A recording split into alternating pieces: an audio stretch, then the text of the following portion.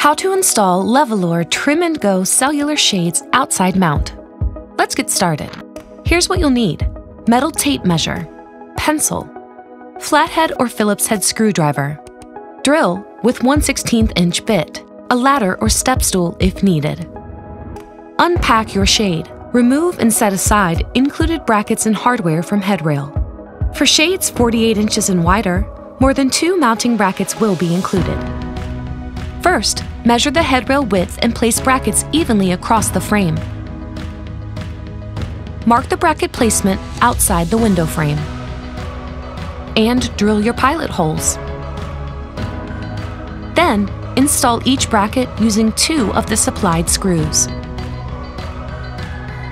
Next, insert the headrail and bottom rail end caps. Now, install the headrail into the brackets.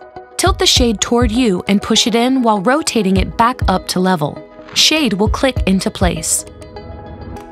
Use both hands to raise and lower shade. You're all set and ready to start enjoying your LEVOLOR shade today, tomorrow, and every day.